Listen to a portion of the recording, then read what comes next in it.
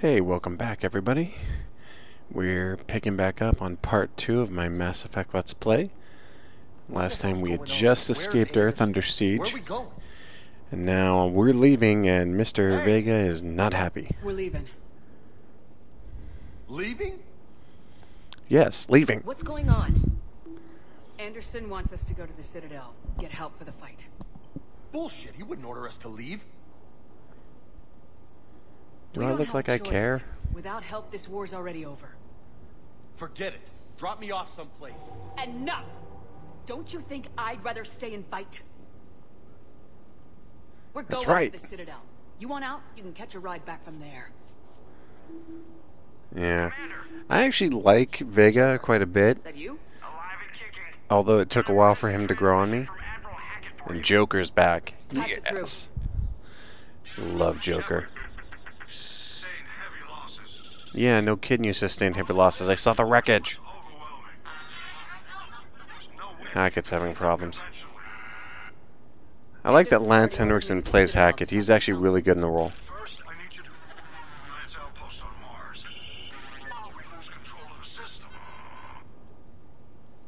Yes, sir. So we're heading to Mars.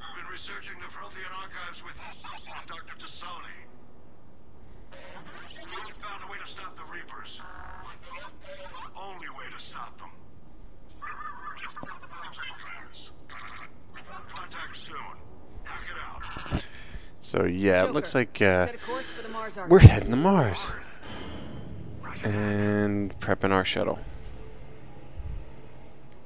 This is local. Yes, it is. Why Mars? What does he think we'll find there? I don't know yet, but if it helps us win this war,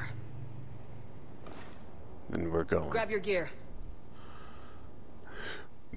Time to armor up.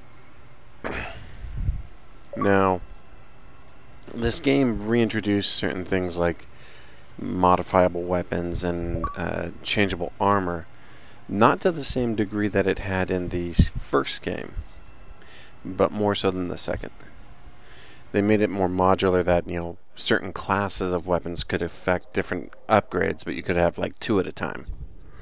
So you could get like a shotgun that had concentrated fire for range, or, you know, just pure brute force up close. Playing an adept, I mostly used pistols and semi-automatic submachine guns. I sometimes would use a rifle if necessary, but I avoided it for most times.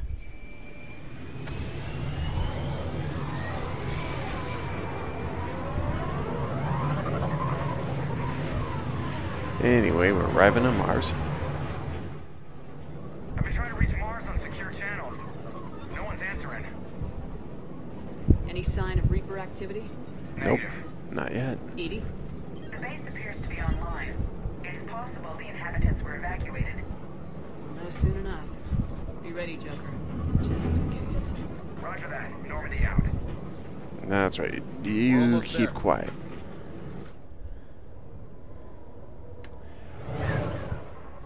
Another cool backdrop.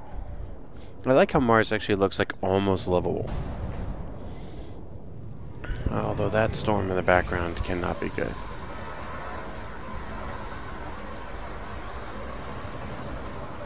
I like that the new shuttles are armed. That always kind of irked me, was that shuttles in the previous game didn't have guns on them. It made no sense. Massive storm headed our way. How long till it hits? Half hour tops. After that, we're gonna have difficulty keeping up comms with the Normandy. Understood. So, time to go get busy. Now you'll notice that I immediately leveled up to level 31. And that's actually relic from your previous gameplay.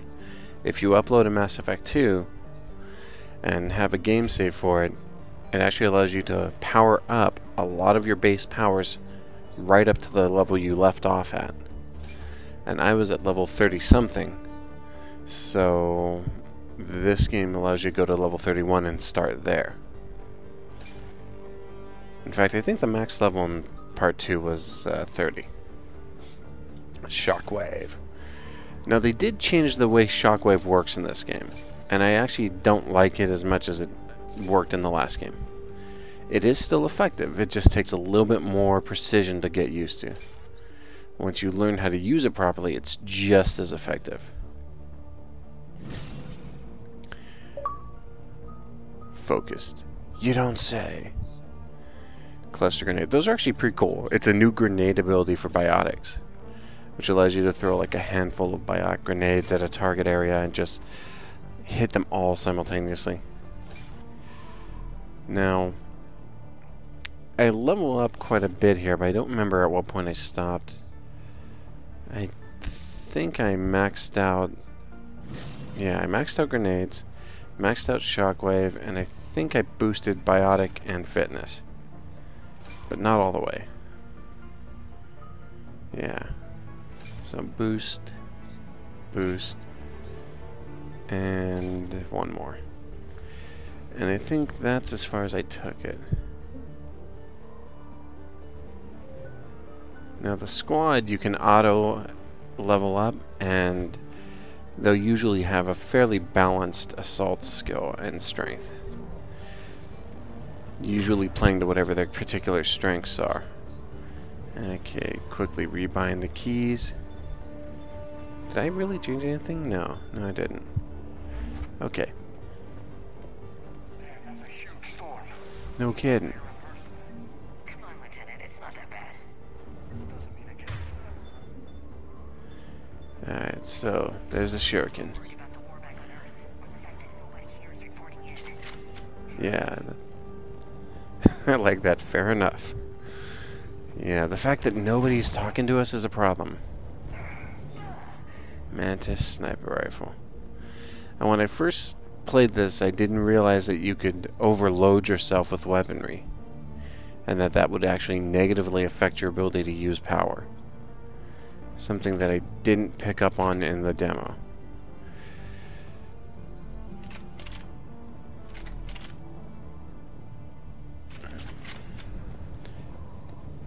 Now that being said, if you are a sniper, there is a cool achievement for using a sniper rifle in a really impressive way.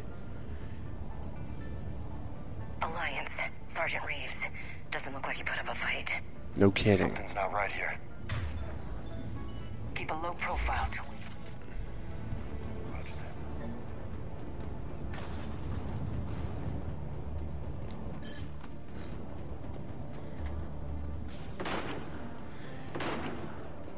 That sounds like gunfire. Holy shit. They're executing them. Good. Then it's time to change that. Bye. So much for settle.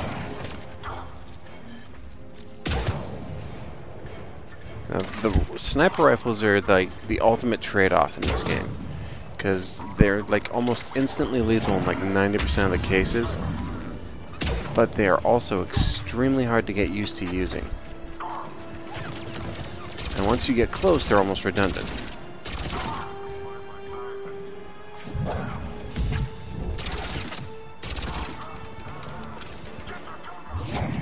Now, admittedly, using a Sentinel, you're a power heavy, so the firearms aren't really your strong suit. And there's a shockwave for you. Shockwave takes a little bit of getting used to in this game, but once you figure it out, it can be a real street sweeper. Hi. Sure look like it. What's Cerberus doing here on Mars? Good question. You don't know? I'm not with them anymore, Ash, if that's what you're asking. It wasn't, but you have to admit, it's a bit convenient.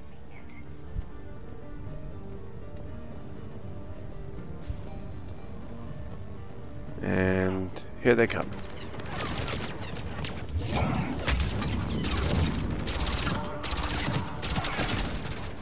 Now, here's me walking right into gunfire, and amazingly I walk out without getting hurt. Now you'll notice the shockwave's initial range is pretty limited, but it hits hard. Which is the reverse of what it was in the previous game, in which it had this insane range. But when it hit a target, especially if they had a lot of health, it wasn't that damaging. It was a great setup for other attacks, though. and could give you breathing room if you needed it.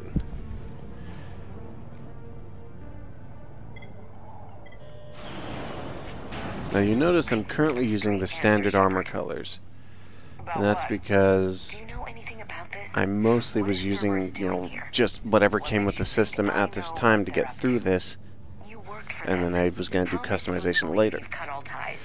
Now here's Ashley giving me all kinds of grief about the second game when I was Join working with forces to take down Cerberus, the and collectors. That's it. They rebuilt and you I'm from trying to lay it scratch. out for her that, you know, I only Leadership, worked for, resources. you know, Cerberus to defeat Let the me be collectors, clear.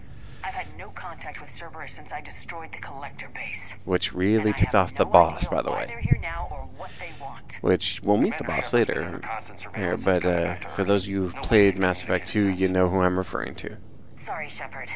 I just... And I can't blame Ashley for being suspicious, but she needs to chill. I shouldn't have to explain myself to you, Ash.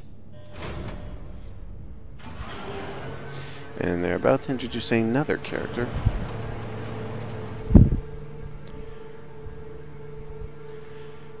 Now the interior of this base is actually really cool. I do. It's just that. Uh-oh.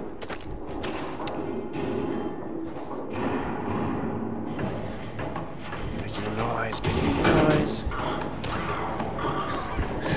I love the Cerberus guys in the giant bulky armor trying to get through.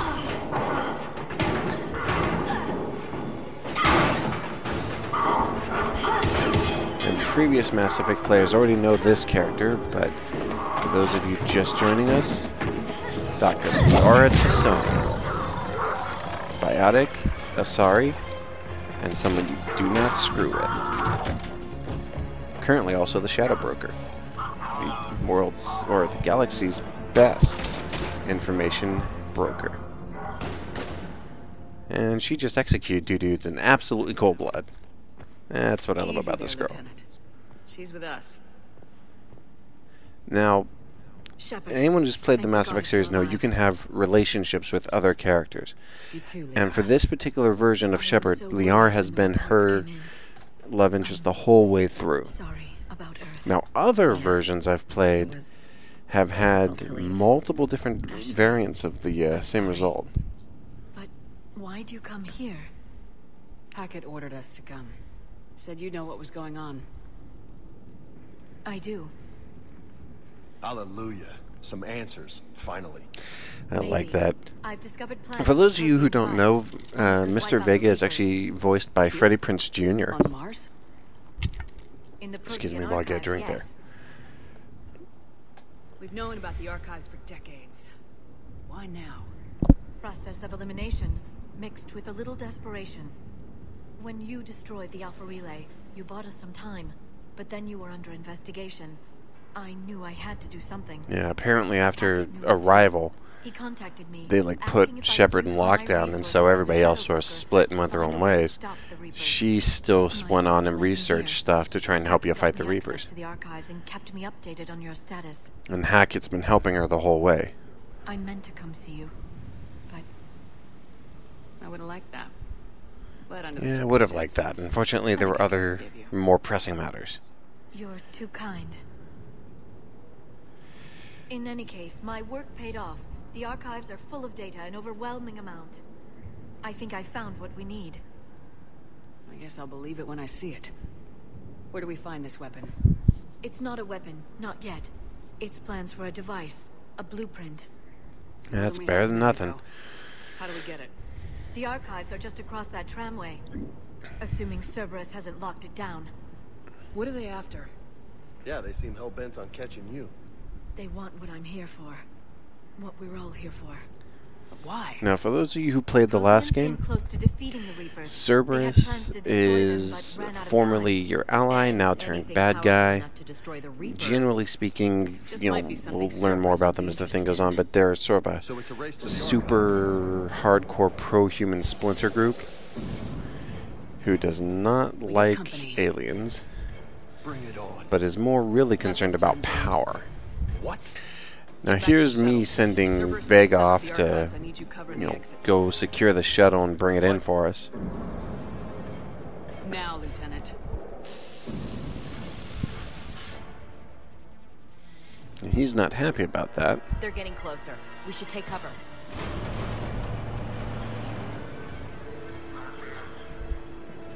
Looks like they found us. Oh, goody for them.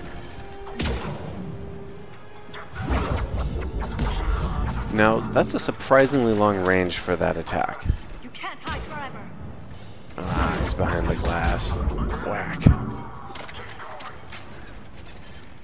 And then, using the singularity ability, you can usually cause some I can chaos. use singularity to draw them out. I missed with my grenades. Leora thankfully got him with singularity and put him in a place where we could hurt him. Way up.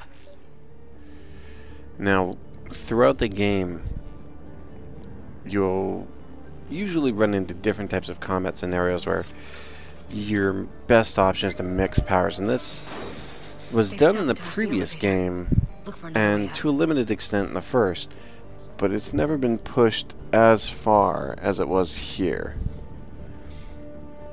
And I mean that literally, because this game tries to set up the scenario so that you're almost always better off combining your skills with others. Reports of the Reaper invasion. The next, there was chaos. Didn't even realize it was Cerberus at first. How could they be working with the Reapers? Doubtful, but I suppose anything's possible.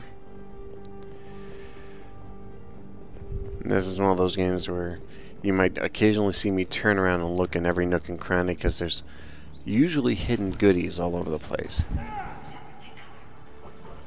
Now this is supposedly there was supposed to be a stealth mechanic in this game, but it actually does not work in most situations, because you will normally wind up just going into a gunfight.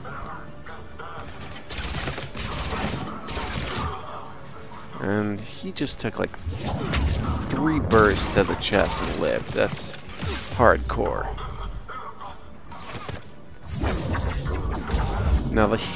Now I should have brought this up earlier. The health in this game is different from what it was in the last, where you had a single bar for your shields, and then as your screen got more and more bloody, you were getting damaged. In this game, you have a shield and a health bar, and your shields will always regenerate. But your health bar can only be healed by using Metagel to do the first aid command.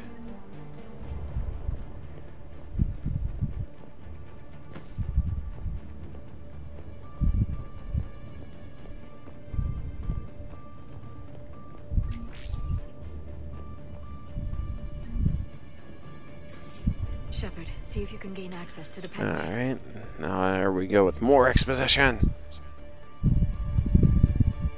I can't seem to unlock the live feeds, but Paige, see that? Who's that woman in the vid? that's We have a new She traitor. got here about a week ago. That becomes important later. Any Check luck? off person. Pedway's been locked out. Alright, looks like there's construction nearby. We can get out on the roof. We can find a way around from there. Great. Let's move. Now, as much as I like this series, I do admit that I think probably the second is still my favorite.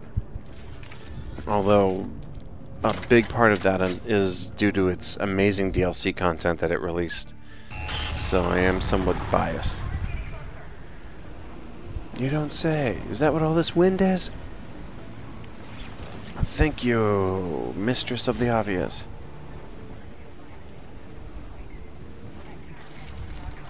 Once Cerberus is across, they're at the final security checkpoint. Good. And that's where we're headed. Barely. I love how they Storm's assume that I causing care that interference. Cerberus is going to be in an area. It's like, just mark them as targets. I didn't read that, James. Repeat. And we've lost him. Damn it! That storm's going to be here. This airlock shouldn't be open. Doesn't Oh, look like it was forced. really? No, you have to override security protocols. Now here's something that I thought was kind of weird, was that the visuals in this game sometimes go super dark. There we go. And there are a few situations where this is used masterfully, but that's for later on in the series. Here.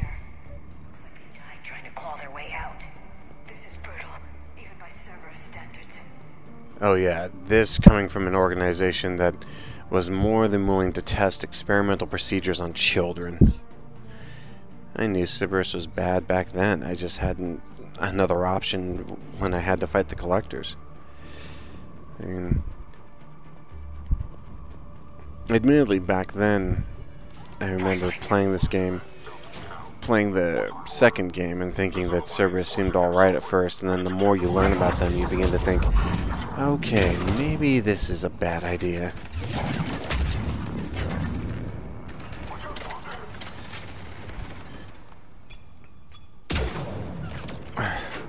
Blasted glass in my freaking way. Okay, I'll deal with them. Okay, I think... There you are. And that did it.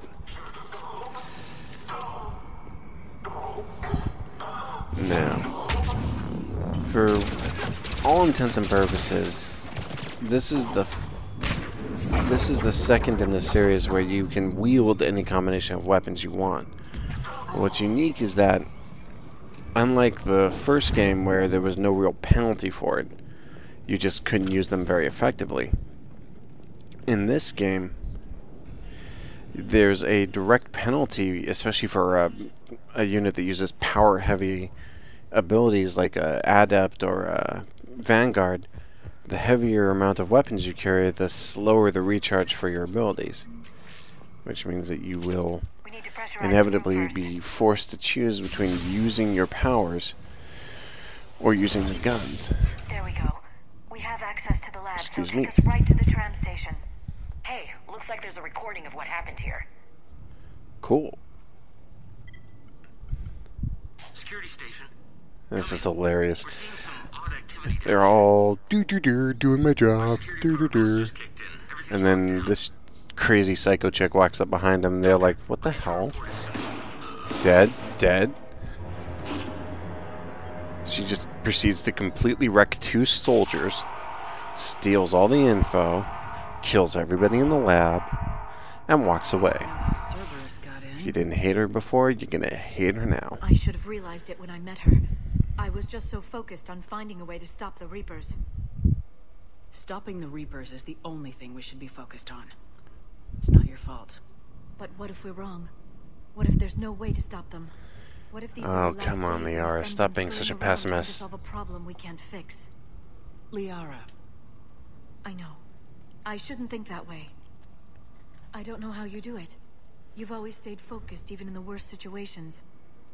when there's so much at stake, I think about my friends, loved ones. What I'd lose if I failed. That's the one thing about these Me games. too. How you answer, especially if you answer honestly, Together. says a lot about you as a person, I I think. believe you. Or I believe And that I you find that believe. as a Maybe that's player, enough. and I have tried to do it before, I can never do pure renegade. Okay, doors open. I We just, can get to the I'm not labs that and much of a tram jerk. station through there. Good. I mean, I've got my moments, to be sure. I've decked a reporter once or twice, that kind of thing.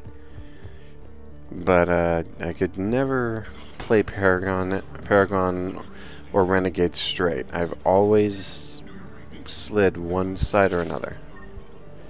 Ultralight materials.